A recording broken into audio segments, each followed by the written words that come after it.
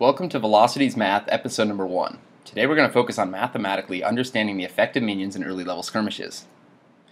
Before we dig too much into it, it's important to remember the basics. There are 4 types of minions: melee minions, caster minions, siege minions, and super minions. Today we're going to be focusing primarily on melee and caster minions, as they're the ones that will be present in early level skirmishes. Minions spawn in waves consisting of 3 melee and 3 caster minions. They start spawning at a minute 30, and they spawn for every 30 seconds after. It's important to keep in mind how minions prioritize their target. There's a 7-step series they follow, starting with the opponent's champion attacking a teammate's champion and working its way down the page. For today's episode, we're primarily going to be focusing on number 1, that if you're attacking an opponent's champion, then your opponent's minions will target and attack you. For today's example, we're going to look at a level 2 skirmish between Lulu and Caitlyn versus Miss Fortune and Sona. For the sake of this example, we'll consider that the AD carries are using the ever so typical 21, 5, and 4 masteries, while using the quintessences of attack damage, marks of attack damage, seals of armor, and glyphs of scaling MR. While the supports are running the consistent 0, 13, and 17 masteries, and running quintessences of gold, marks of armor, seals of mana regen, and glyphs of magic resist. For this example, we'll consider Caitlyn starting with the Doran's Blade, Miss Fortune starting with the Longsword and double pots, and both support starting with a Fairy Charm, double pots, double wards, and a Vision Ward. Now we'll take a look at the level 2 stats for all these champions, keeping in mind the items, runes, and masteries that we just talked about before. Caitlyn has an HP of 642 at level 2 and an armor of 32.69. Lulu has an HP of 621 and armor of 29.59.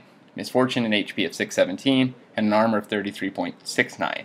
Sona has an HP of 522 and an armor of 25.79. Now we're going to take a deeper look at the math behind melee minions and caster minions. Melee minions have an attack damage of 12 and attack speed of 1.250. So if we take their attack damage divided by their attack speed, we get a total DPS of 9.6. Now onto the caster minions. They have an attack damage of 25 and attack speed of 0.670. So if we take their attack damage divided by their attack speed, we get a DPS right about 37.31. So for this example, for this level 2 skirmish, we're going to act like Caitlyn and Lulu went into their opponent's minion wave to try and kill Miss Fortune and Sona. So remember, the minion wave consists of 3 melee and 3 caster minions. So the 3 melee minions, each dealing about 9.6 DPS.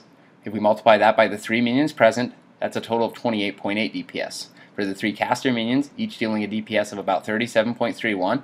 If we multiply that by the 3 minions present, they're dealing a damage of about 111.93 damage per second. So in total, the minion wave is dealing about 140.73 DPS.